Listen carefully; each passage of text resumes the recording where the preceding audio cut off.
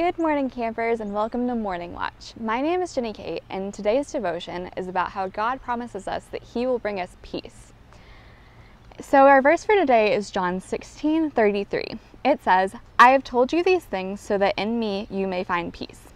In this world you will have trouble, but take heart, I have overcome the world." In this verse, Jesus is days away from dying on the cross. He knows his disciples are going to be so scared and not know what to do without him. He tells them these words so they are reminded that they won't be alone when Jesus is gone. Troubles are all around us. Jesus said they would be. He said, "In this world you will have trouble." Take a few moments to think about the things in your world right now that might be troubling you. These could be things like sadness, bullying, being away from the people that we love, or anything else. If we think too long about these troubles, we would be really overwhelmed, right? But right after that, Jesus says, "Take heart." This is like Jesus saying, "But wait, there's more." He tells us that being in the world might be scary at times, but then he doesn't just end it right there. He tells us that he has already overcome the world.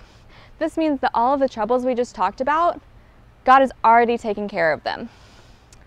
This is great news. It means that we can have hope that God is with us when troubles come.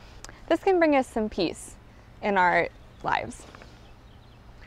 If the world brings us trouble and God overcomes the world, then what does he bring us instead? He says, "In me you may find peace."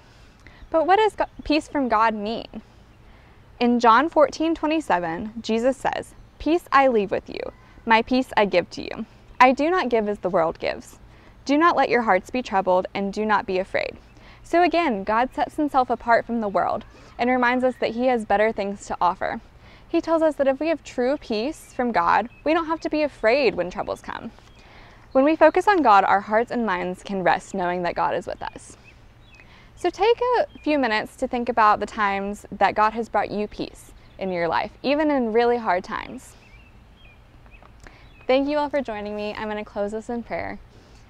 Dear Lord, I thank you for your peace. I thank you that you are our comforter and that you protect us in times of trouble.